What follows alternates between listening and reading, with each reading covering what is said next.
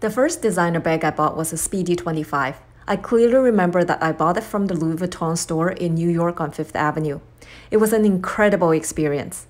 After I bought that bag, I started to look into Chanel and other designers because I wanted to enjoy more finer things in life. So I wondered if there's an affordable way to enjoy luxury bags. Fast forward 12 years later, I can afford a lot more things in life now. But I still remember that feeling. Therefore, I created iMare, a place where luxury lovers can have both value and nice things at the same time.